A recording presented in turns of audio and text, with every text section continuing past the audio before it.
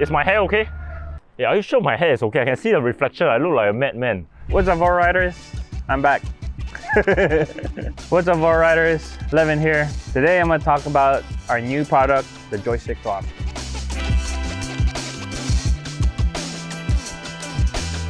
The joystick hand design is probably the most commonly used and ergonomic hand design in the gaming industry. As you guys know, most of our throttles are either a vertical, a thumb, or a twist. And we need to find something in between. The Joystick Throttle can do all of that. It could be vertical or horizontal. It's very ergonomic. It's very safe. It's very easy to use. You could accelerate either going forward, backward, or even sideways with a flip of a switch.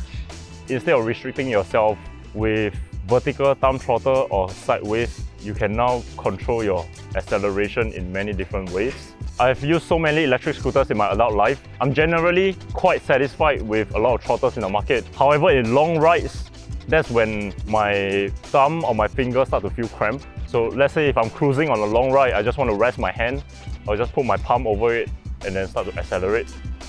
This prevents your hand from getting cramps after a long ride. It did take a while with some fine tuning. With the team, we were able to make the joystick function with all platforms. For those who have a VESC, if you set it up correctly, you could accelerate one way and brake the other way with just a flip of a switch.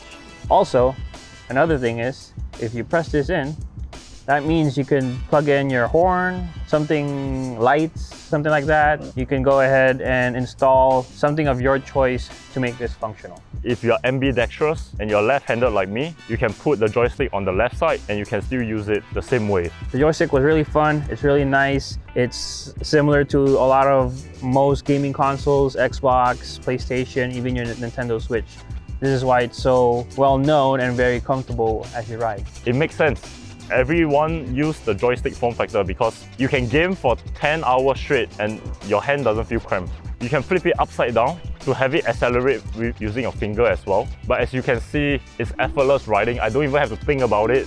The joystick coupled with the controllers that we have, you feel that you're in so much control accelerating the electric scooters. I can guarantee you guys all VoroMotors products will be able to use this throttle, plus more on other brands. We are still in early stages of prototyping, but I think we have already cracked the code in making the joystick form factor work.